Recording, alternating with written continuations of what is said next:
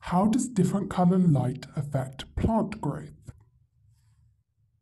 Morning. But what if it's afternoon? Good afternoon, whatever, same thing. Hello, we're Lily Maddie And Anne Marie. and we're from Dubai College. We're going to be investigating. how different coloured lights affect plant growth. And how it could be used in the real world. We're going to measure the stalks and see how much they grow under the different coloured lights. So see ya! What will you need? Cress seeds, lights, coloured paper, water, pots and tissue paper. Hi, so we're back and we're going to show you what we've done to start this experiment. So we put wet tissue and cress seeds in our pots to let them germinate. So the location we're in is between like S block, I think, the tennis courts and E block.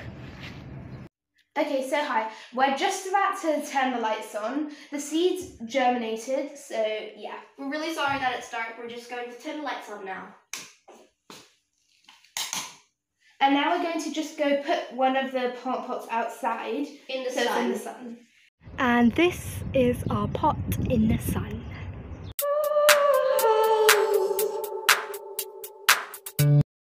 Hey guys, we've just finished our experiment, and when watering our plants with 25 millilitres of water every day per day, the result was that the white light grew the fastest and the blue light grew the slowest.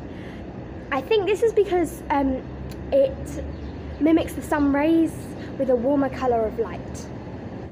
How this would be helpful in the real world. The knowledge we have gathered would be useful in things like indoor farming. Next time, I think we should do it for a little longer to see if the plants grow more. Thank you for watching and listening to our presentation.